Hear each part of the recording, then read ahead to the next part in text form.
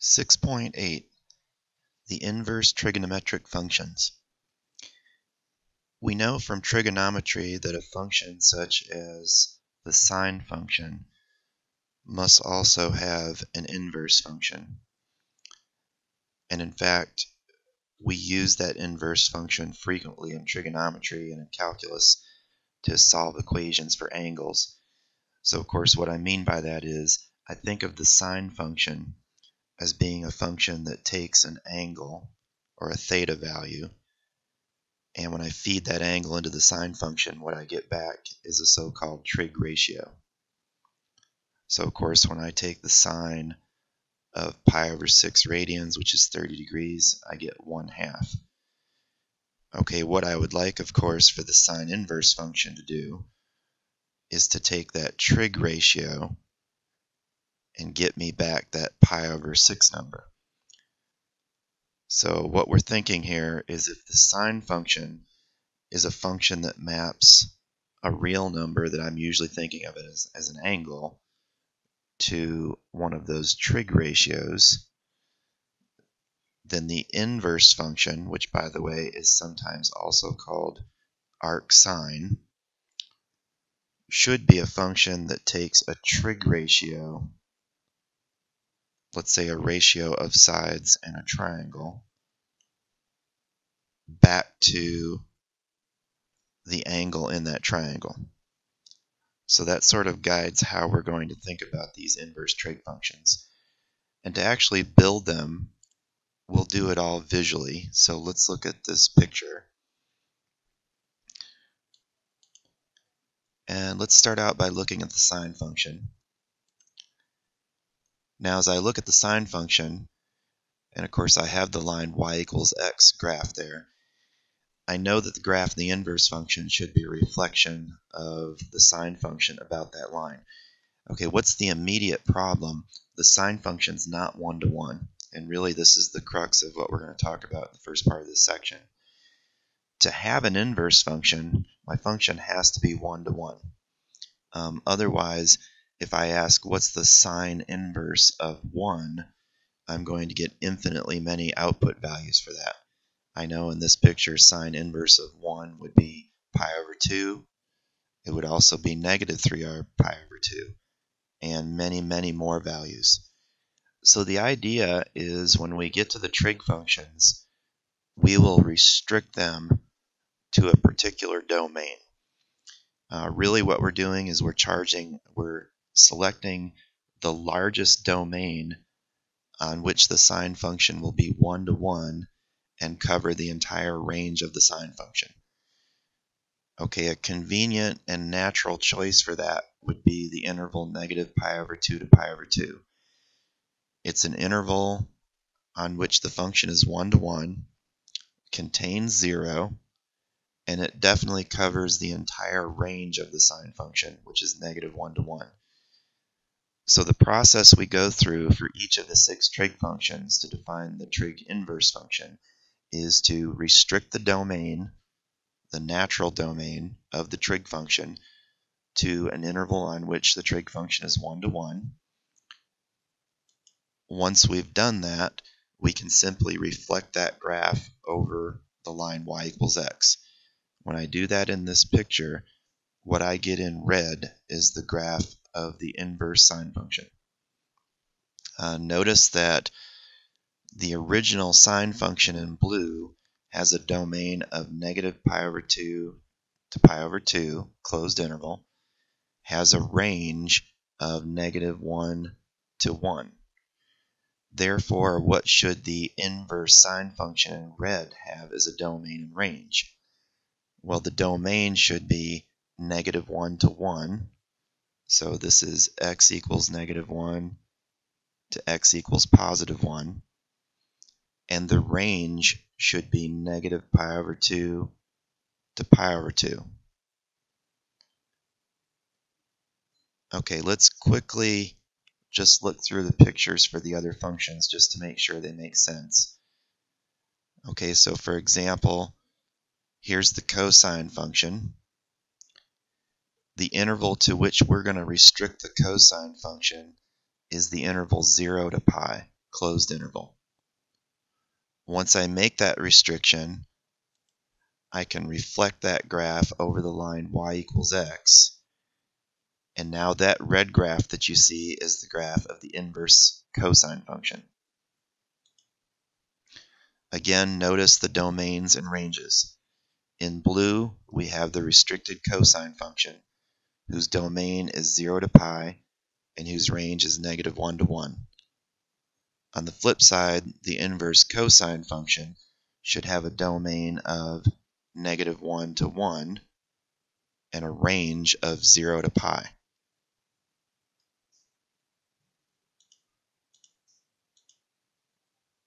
Same story for tangent, although tangent is a little bit different. Again, I'm going to have to restrict the tangent function to an interval on which the function's 1 to 1.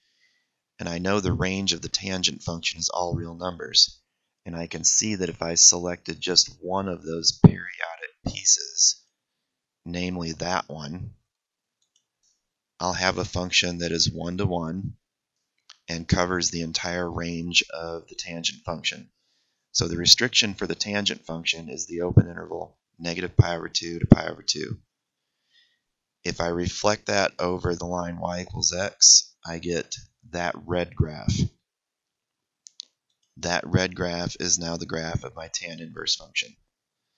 Again, of course, what's the domain of tan inverse? It should be the same as the range of the blue tangent function, which is -∞ to infinity. What is the range of the tan inverse function? It should be the same as the domain of the original tangent function, which is -pi/2 to pi/2, which is why I know that on this tan inverse graph, there should be a horizontal asymptote at -pi/2 and a second horizontal asymptote at +pi/2.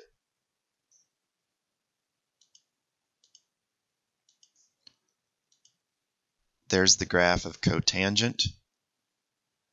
Okay, now if we're trying to think about what restriction to do, I know I need to pick one of these pieces. The one we're going to select is that one. Notice what the graph looks like if I reflect it over the line y equals x. That red graph is the graph of cotan inverse.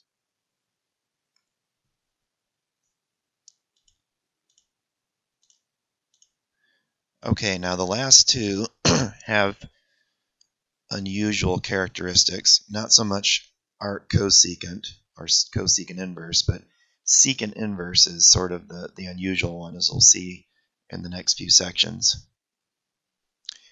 But let's look at cosecant first. And if you recall, cosecant being the reciprocal of sine, looks like this. So what's the restriction I want to use? I can't use just one of these pieces that look something like a parabola. They're not 1 to 1. They don't cover the entire range. I can see the range of the cosecant function is -∞ to -1 closed, union 1 closed to infinity. So the restriction I'm going to do is going to be a mix of half of one of those pieces in the bottom part of the graph and half of one of these pieces in the top part of the graph. So my domain restriction is closed -pi/2 to open 0, union open 0 to closed pi/2. Obviously, my domain cannot include 0.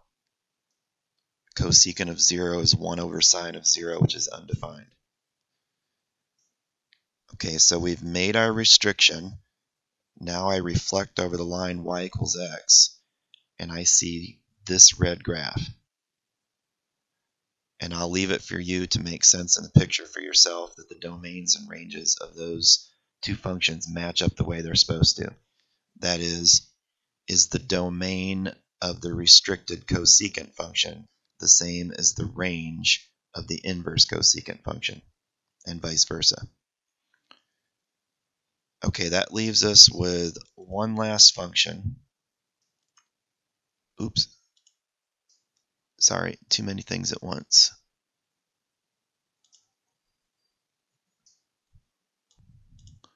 So here's our graph of the secant function. Again, the reciprocal of the cosine function. We're going to do something similar to what we did for cosecant. We'll take half of this upper loop, half of this bottom loop. Our restriction is going to be the interval closed 0 to open pi over 2, union open pi over 2 to close pi. So it's the interval from 0 to pi, excluding pi over 2. Now that we've made the restriction, we'll flip over the line y equals x. Look at that for a moment. Just convince yourself that's a reflection. Turn your head clockwise about 45 degrees and you'll see it. And similarly, the domains and ranges will match up as usual.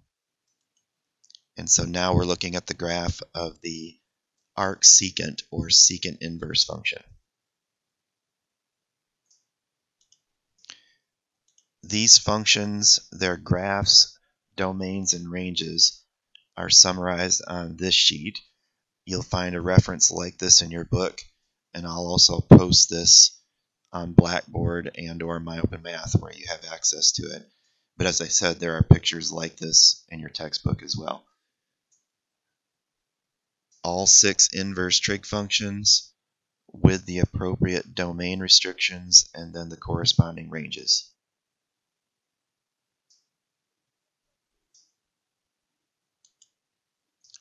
So let's make a few observations about these inverse trig functions. So first, let's go back to the sine function for a moment. And of course, just to remind us here, we know that the sine function is a function that takes, with our restriction, an angle or real number, but we think of it as an angle, between negative pi over 2 and pi over 2, gives us back an output value between negative 1 and 1. And again, just to remind us, I know the sine function, the natural sine function, has a domain that's all real numbers, but this is the restriction we made to make the function 1 to 1. So just remember, that tells us that the inverse trig function is something that should take a value between negative 1 and 1 and give us back what we're thinking of as an angle between negative pi over 2 and pi over 2. Notice what this says is that the sine function is accepting an angle between negative pi over 2 and pi over 2, which would be something from quadrant 1 or quadrant 4. Okay, what that means is when I evaluate the sine inverse function at a trig value, what I have to get back is an angle in quadrant 1 or an angle in quadrant 2. Okay, this is why in my calculator, if I take the sine inverse of 1/2, then of course I get pi over 6. If I take the sine inverse of negative 1/2, I get negative pi over 6. And of course I know that pi over 6 is here and negative pi over 6 is here. Notice on your calculator, if I type in sine inverse of 1/2, the calculator is never going to spit out an answer of 5 pi over 6. Okay, where is 5 pi over 6? 5 pi over 6 is here in quadrant 2, where this reference angle is pi over 6. Now it is true that the sine of 5 pi over 6 is 1/2, but it's not true that the sine inverse of 1/2 is 5 pi over 6. Because of the restriction we've made, the sine inverse of 1/2 is always the positive angle in quadrant 1. If we had not defined this way, the sine inverse function would not be a well-defined function. Sine inverse of 1/2 would give us many, many different angles, and we only want one. The one we're going to get is in quadrant 1. That's the nature of these restrictions, and it tells us that our answer should be in one of those two quadrants because of the range we've selected. Okay, so that means when I go to evaluate y equals sine x, our restriction will put x either in the interval -pi/2 to 0, or it will put our x in the interval 0 to pi/2. 0 being the one point where those two intervals overlap. Okay, notice if x is in the interval 0 to pi/2, and we're saying y equals the sine of x, or another way to think of that is sine x equals y/1, then we know our angle should reside in quadrant 1. And if I drew a picture of that, that is, there's x, and the sine of x is y/1, I understand that that would be a reference triangle picture for this statement. I'm treating x as the angle, what you might think of as theta, and we're saying that if we take the ratio of opposite, and I'm sorry I put the 1 in the wrong place, let's correct that.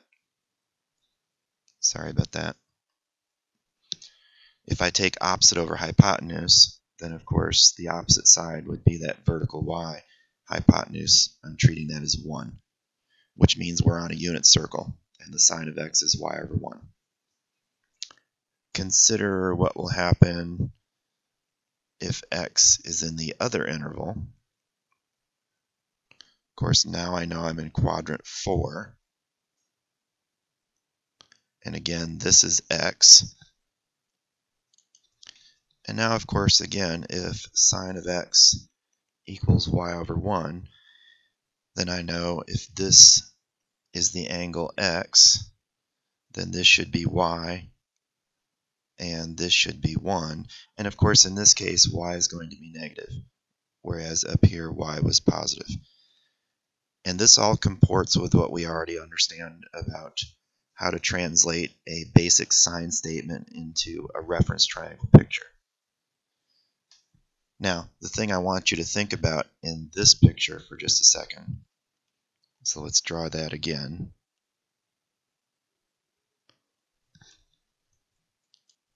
Well, translating directly from that picture, if that's x, and again if that's y, and that's 1, so just to repeat it one more time, that definitely tells me that the sine of x is y/1.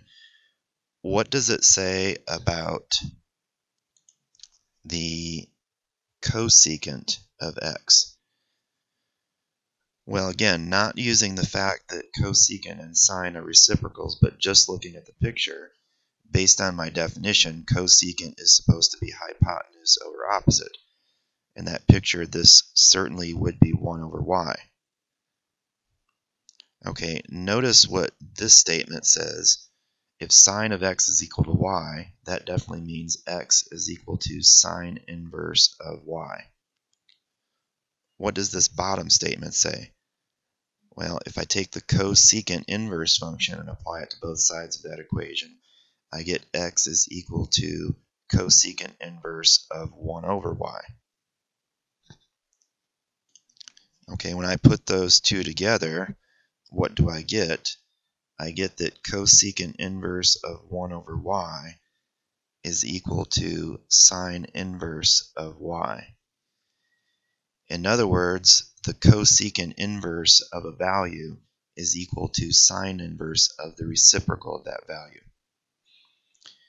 Okay, now, if you've been taught this before, what's one of the basic uses of this equation? If I wanted to know what the cosecant inverse of, let's say, 2 was, well, most calculators don't have a cosecant inverse key, but they do have a sine inverse key. And what this identity says is the cosecant inverse of a number is equal to sine inverse of the reciprocal of that value, which in this case would be pi over 6. Now, I'll leave it for you to consider. I just verified this with the picture of our x being in quadrant 1, that is, x being between 0 and pi over 2. If x is in quadrant 4, that means if x is between negative pi over 2 and 0, this equation still holds. Okay, therefore we have a very important identity. One that says if I take the cosecant inverse of a number, it's equal to sine inverse of the reciprocal of that number. And you can write that however you like. You could also write it as sine inverse of y equals cosecant inverse of 1 over y.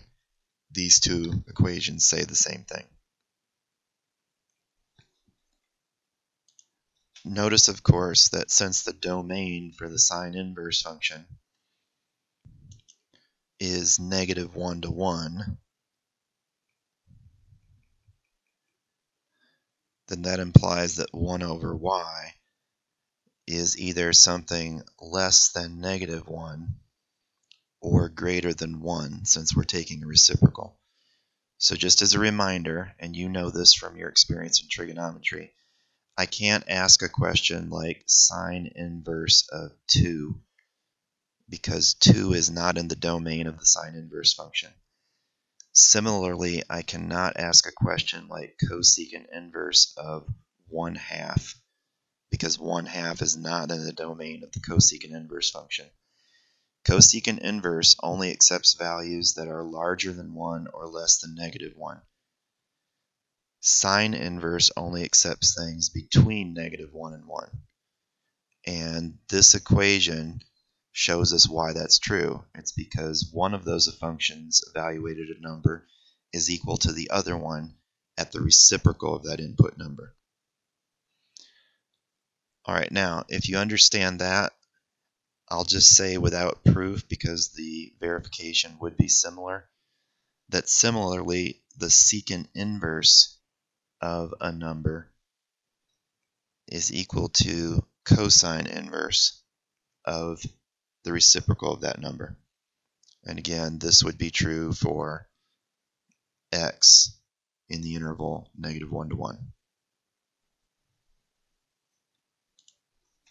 Okay, so now we have two useful identities, just to summarize. We have that sine inverse of a value is equal to cosecant inverse of the reciprocal of that value on the appropriate domains. We have that the cosine inverse of a value is equal to secant inverse of the reciprocal of that value. The natural question would be, is there a similar rule for tangent? And the answer is, the rule is a little different for tangent. So for tangent, let's go to another page. Let's suppose we have y equals tangent x, which of course means x equals tan inverse of y. Let's compare that to what we would have if we had y equals cotangent of x, which would mean x equals cotan inverse of y. Alright, for that second equation, right there, where we're thinking about x equals tan inverse of y, let's think about the domain we defined a few minutes ago for the tan inverse function. And if you look back in your notes, you'll see that it was between negative pi over 2 and pi over 2. In other words, the only kind of number that I'm allowed to plug into tan inverse is something that's in quadrant 1 or quadrant 4. Meaning, I would have to have an angle there in quadrant 1 or an angle down here in quadrant 4. If, on the other hand, you go back and look at the domain restrictions that we came up with for cotan inverse, those were in quadrants 1 and 2. So, and this should be a y right here. So that y would have to be something in quadrant 1, or it would have to be something in quadrant 2. So first, let's consider y equals tangent of x. or in other words, again, x equals tan inverse of y. And we're saying there is one of two possibilities then if you look at the picture right above it. We're saying that y could be between 0 and pi over 2, or that y could be in between negative pi over 2 and 0. In other words, the y could be positive or the y could be negative. Well, if y equals the tangent of x, that means again I'm thinking of the angle being the x. And when I take the tangent of that, I get y, which I could think of as y over 1. Okay, that means when I fill in the pieces in that reference triangle in quadrant 1, if y equals tangent x, that means opposite over adjacent should be 1. If I was looking at the bottom reference triangle in quadrant 4, well, again, it would be opposite over adjacent, meaning they're sharing that adjacent side, whether it's the top reference triangle or the bottom reference triangle. Okay, now let's hop over to the cotangent graph for just a second. Same situation, except our reference triangles are in quadrants 1 and 2. So if y equals cotangent of x, I could treat my x again as being the angle. So one of them would be there, but be careful, where would the other angle be? The other angle would be in quadrant 2, which means it would be this angle. Now, of course, the reference angle for that green angle is definitely the same x that I had over in the reference triangle in quadrant 1. And if cotangent of x equals y, since I know cotangent is adjacent over opposite, then of course that would put a y here and it would put a 1 there. And similarly for the angle in quadrant 2, there would be a y here and a 1 here.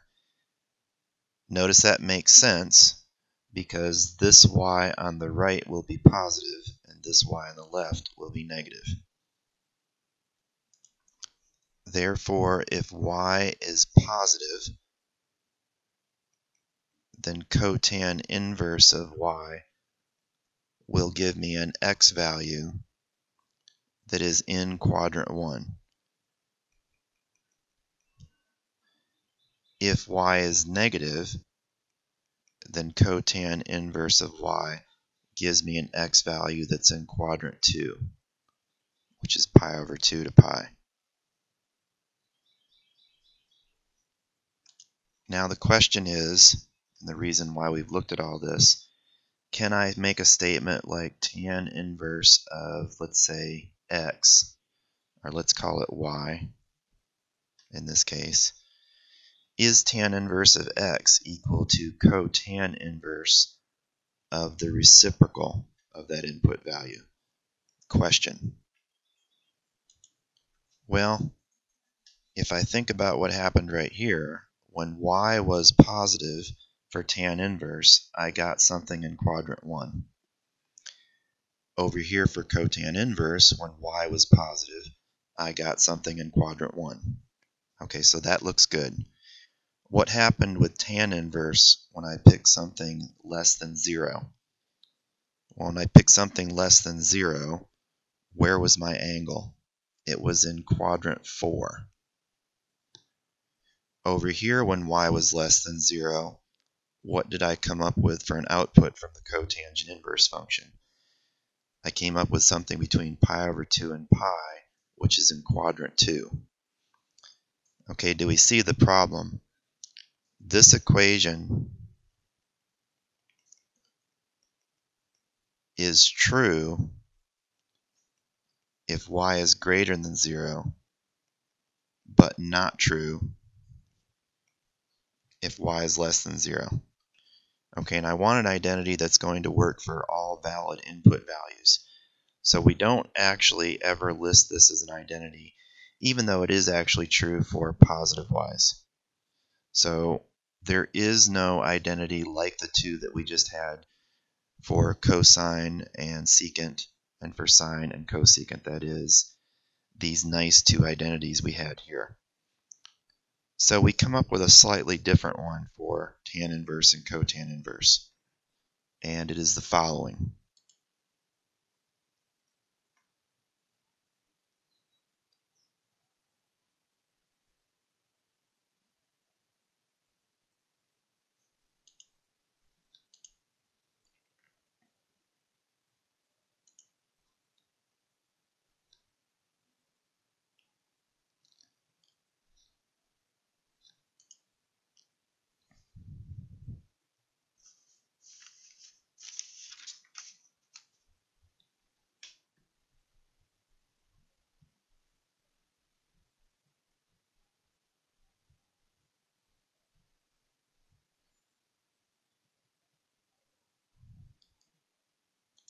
There is also a similar formula for cosine inverse and sine inverse, namely sine inverse of x plus cosine inverse of x is equal to pi over 2, i.e.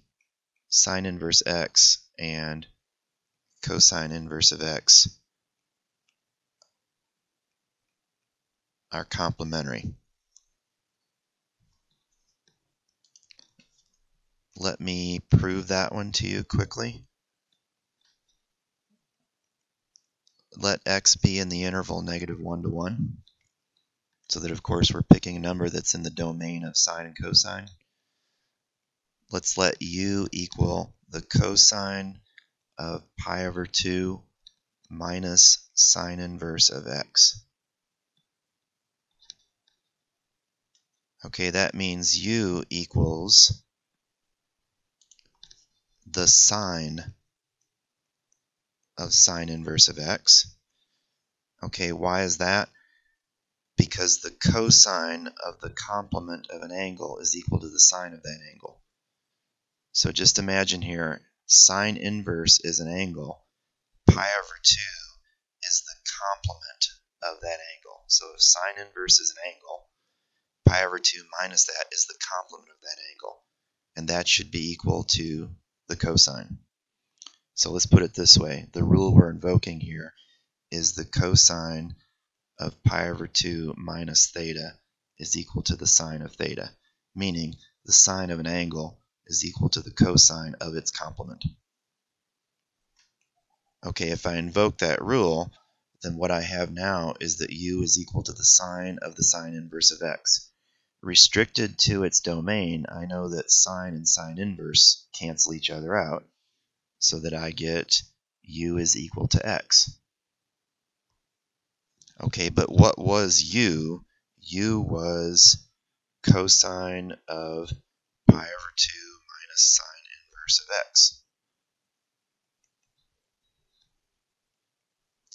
Let's apply cosine inverse to both sides of this equation.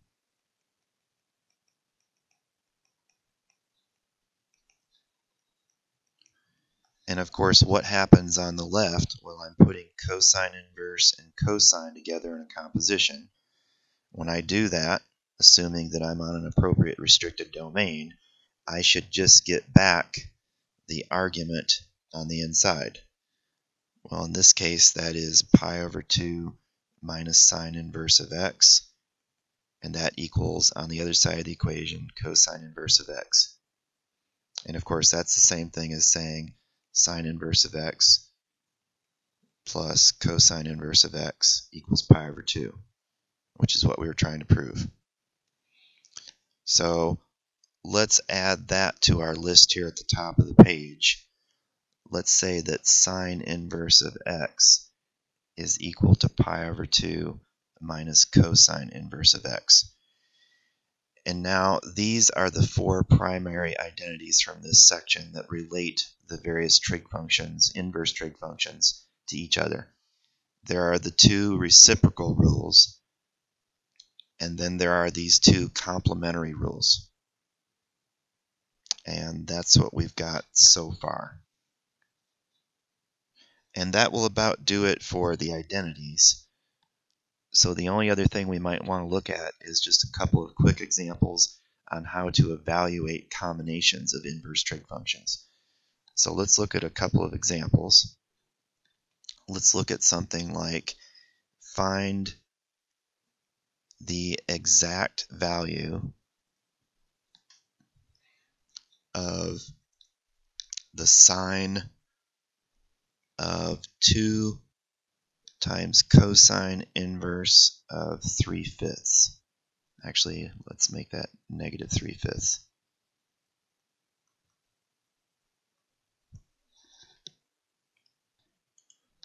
Okay, let's make sure this all makes sense to us. The outer function is a sine, which means everything inside here should be a real number that I can view as an angle. Well, I know cosine inverse would give me an angle. In fact, what does cosine inverse do, just to remind us? Cosine inverse is something that should take a trig ratio and give me back an angle.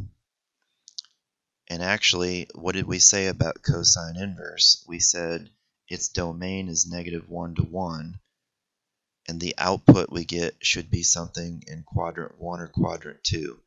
In other words, something between 0 and pi. All right, now is where you need to get used to drawing reference triangle pictures. If this y value is negative, and I'm taking cosine inverse of that, then I just have to ask the question, which one of these two quadrants should I be in if the value I'm taking my cosine inverse on is negative? And the answer is I should be in quadrant 2. Okay, if I am in quadrant 2, that means when I draw a reference triangle for that angle, the actual angle is this guy right here in green. That is my actual cosine inverse of -3/5 angle. But just make sure you understand that cosine inverse of +3/5 would be an angle here in quadrant 1. But since that value I'm inputting into the cosine inverse is negative, I'm going to get that number in quadrant 2, or that angle in quadrant 2. Now, of course, what does the -3/5 gives me? It gives me a ratio of adjacent to hypotenuse. And I can see pretty clearly that if this is the reference angle, this should be -3 for the adjacent, and that should be the 5 for the hypotenuse. And then using a little Pythagorean, of course, I know that one should be +4. All right, now when I look at that picture, I can clearly see several things, and let's just quickly write them down just to make sure we see it. I definitely see that in that picture, the cosine of, let's call this angle theta. That is, let's call theta cosine inverse of -3/5. I can definitely see that the cosine of theta is -3/5. You should be able to see that the sine of theta is +4/5. You should be able to see that the tangent of theta is -4/3. And obviously, if I can get those three, then I can get the three reciprocal functions. The secant of theta should be -5/3. The cosecant of theta should be 5/4. The cotangent of theta should be -3/4. All right, now let's go back to our problem. I'm trying to take the sine of an angle, but I don't have just cosine inverse. There's a 2 in front of it. All right, the way around that is to think about identities. Do I know anything about how to handle a situation generally in trigonometry that looks like the sine of 2 times an angle? Is there a way to get rid of that 2? If I start thumbing through the identities, it doesn't take me long to land on 2 times sine of theta times cosine of theta. And notice what we're saying now is we can express the sine of 2 theta, where the argument of this function isn't just theta, it's got that 2 attached to it. we can actually express it in terms of just basic trig function factors, just sine theta and just cosine theta. If I can do that, then I know from this triangle that I can write out what the sine of this angle is. It's 2 times the sine of theta, which is 4/5, times the cosine of theta, which is negative 3/5, which means I get negative 24/25. So there are really 2 parts to doing one of these evaluations. One is drawing the correct picture, making sure you have a reference triangle drawn in the correct quadrant, making sure you get your signs correct. Then, if I'm doing something like evaluating sine at some, let's say, inverse trig function, but possibly with a number in front, I may have to appeal to some trig identity. And let me quickly show you a couple other examples just to show you other similar things that could happen. So let's look at another example. Let's say we had something like find the exact value of secant of tan inverse of negative 3. And let's see if we can do this one. So again, how we should start thinking about this is when I look at that statement, I'm immediately viewing that as secant of theta, because I know tan inverse is really giving me an angle or a number that I think of as an angle. Actually, what does tan inverse really do?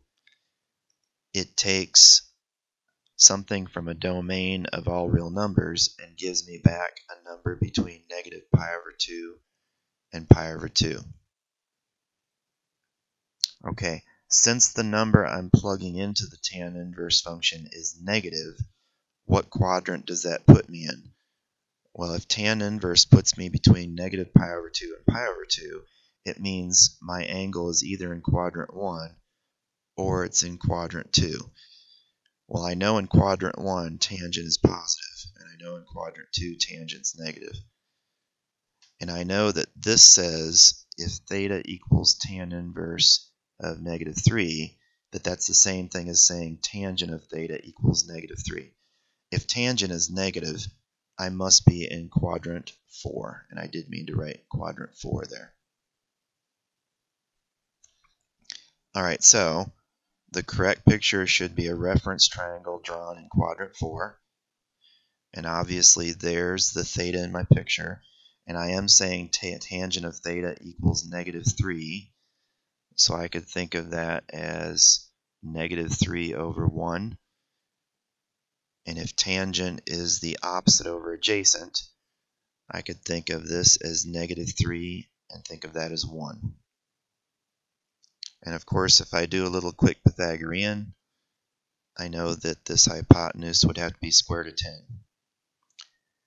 And you should see, as in the last example, I should be able to calculate from that picture sine of theta, cosine of theta. Let's just write them down quickly. Sine of theta would be opposite over hypotenuse. Cosine theta would be adjacent over hypotenuse. And that should make perfect sense. If I'm in quadrant 4, I know that cosine should be positive because that's like the x-coordinate. And I know sine should be negative because that corresponds to the y-coordinate. So these signs make sense. Alright, now, what are we looking for? We're looking for the secant of this angle. Well, that's easy. That should just be the reciprocal of cosine. So what's the secant of theta in this one? It's the reciprocal of 1 over square root of 10. Okay, didn't need to pull out any identities. This one was a more straightforward, just put that trig function together with that inverse trig function and extract the correct trig ratio from the reference triangle picture. Let's look at another one. And we'll make this our last example, just to show you another one where I have to use some trig identity. So let's find, again, another exact value of cosine of cotan inverse of 3/4 plus cotan inverse of -5/12. And hopefully you're starting to catch on to the perspective you should have here, which is when I see this cosine on the outside and on the inside I see this cotan inverse plus another cotan inverse. Once I see an inverse trig function, I should immediately be thinking of these two as angles. And so what I really see there is the sum of two angles, which means what I really have here is the cosine of the sum of two angles. And once I view it that way, it should jump out at me what to do once I go back and look at my list of trig identities. So of course you can pull up a list like that online, or in the back of your calc book there's a reference table with the most common trig identities. But if you look through that, it won't take you too long to find the one that seems to fit for this. In fact, you may remember it. The cosine of alpha plus beta is equal to the cosine of alpha times the cosine of beta minus the sine of alpha times the sine of beta. Okay, that means all I need to do, yet again, is draw the correct reference triangle and the correct quadrant. And then basically, if I can calculate these four things, I'll have my answer. All right, so the question is, where am I if I'm thinking about alpha equals cotan inverse of 3/4, and I'm thinking about beta equaling cotan inverse of -5/12? Well, first of all, go back and think about cotan inverse for a minute. And we know that cotangent has a range of 0 to pi, that is something in quadrant 1 or quadrant 2.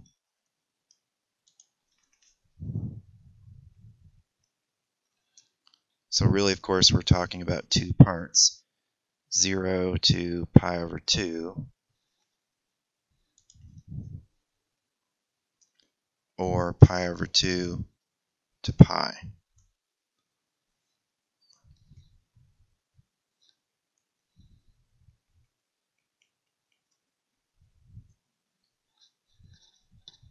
Oops.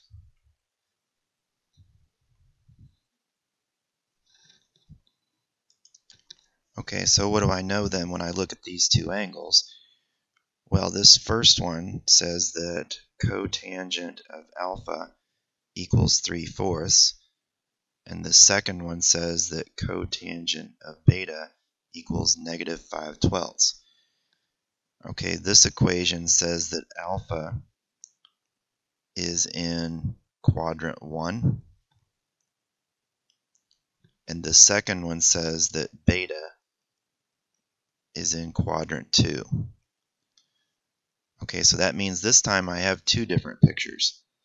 I have one for alpha, where alpha is an angle in quadrant 1, and of course I know cotangent is adjacent over opposite. So adjacent over opposite. Whereas the picture for beta would be an angle in quadrant 2, which would look like this. But the reference angle, of course, is right here. And again, cotangent is adjacent over opposite. So adjacent over opposite. And notice the sign on the -5 is correct since my x-coordinate is negative. Okay, now, when I go back up to what I'm trying to evaluate here, I'm trying to evaluate cosine of the sum of these two angles, which is the cosine of alpha plus beta, which we said was equal to this using our sum identity for cosine. And the question is, can I extract the sines and cosines of alpha and beta from these two pictures? and of course I can. Let's just write it out. So if I write out what cosine of alpha is, let's look at that one first. Well, that would come from this first picture. What do I need to calculate cosine? Well, I need adjacent and I need hypotenuse, which means I would need the hypotenuse on this triangle, which I know is 5. So cosine of alpha would be adjacent over hypotenuse, which would be 3/5 times cosine of beta. Okay, cosine of beta would have to come from this other picture. And again, I need the hypotenuse. Hypotenuse should be 13. And from that picture, I can see that the cosine of beta would be -5/12. Okay, now let's just finish the rest of the formula. Minus sine of alpha, which should be 4/5, times sine of beta, which should be 12/13. And if I calculate this, what I should end up with, if I did my math right, you can check me, I came up with -63/65. Okay, hopefully these last few examples give you something to go on in terms of how to evaluate these combinations, but that's mostly what your homework is going to be about, is getting the feel for how to put these trig functions together with inverse trig functions in various simple combinations. Let me know if you have any questions, and we'll stop there for this lesson.